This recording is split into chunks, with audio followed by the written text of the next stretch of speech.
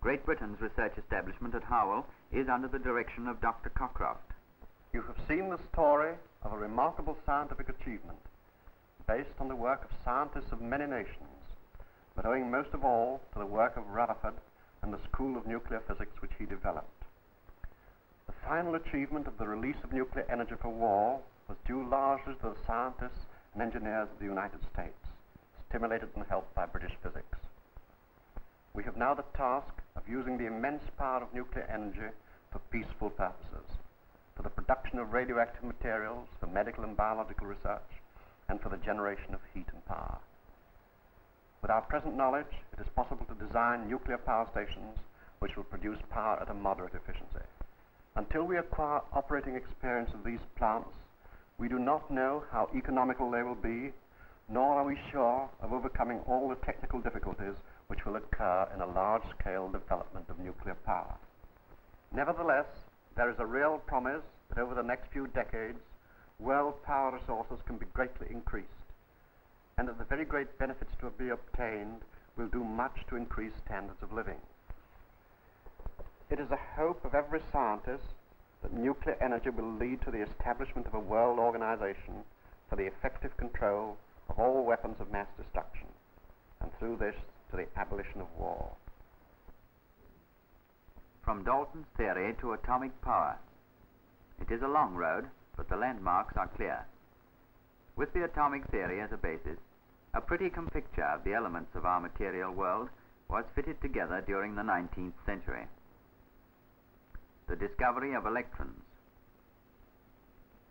the realization of the nature of positivity, first investigated by Becquerel, and then by the Curies, led Lord Rutherford to make the greatest single advance in atomic theory.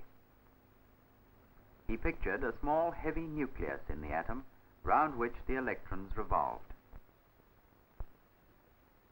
In 1919, Rutherford discovered how to change one element to another by bombardment with alpha particles.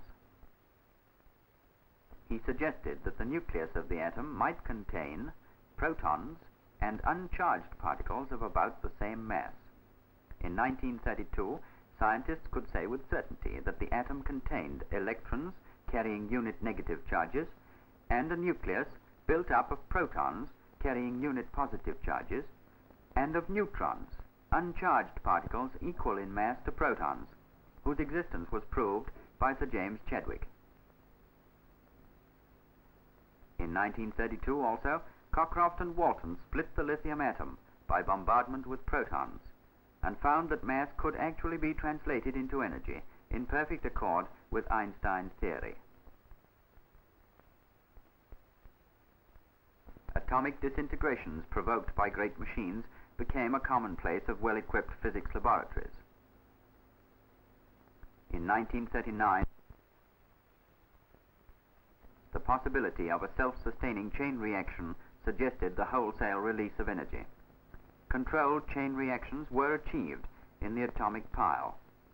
The imagination of the world has been stirred by the prospect of adapting such piles to use as sources of heat energy and as sources of radioactive materials for use in medicine.